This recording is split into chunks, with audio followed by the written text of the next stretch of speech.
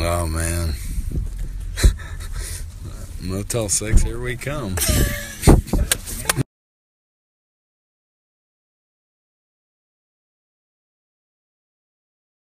So American Airlines just put me up in a Motel 6 in downtown Charlotte, and this place has sticky floors.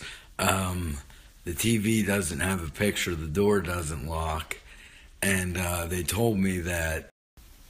also told me there's no electrical outlets to charge my phone.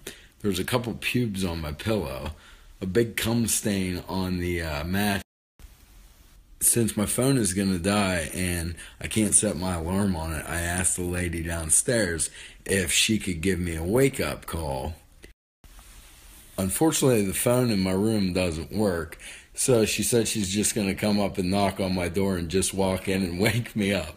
So, I'm not joking when I say I'm going to sleep like a baby tonight. And all because of American Airlines. I'm not kidding either.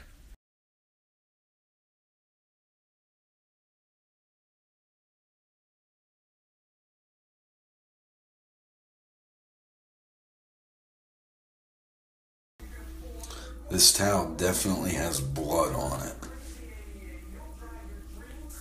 This place is phenomenal.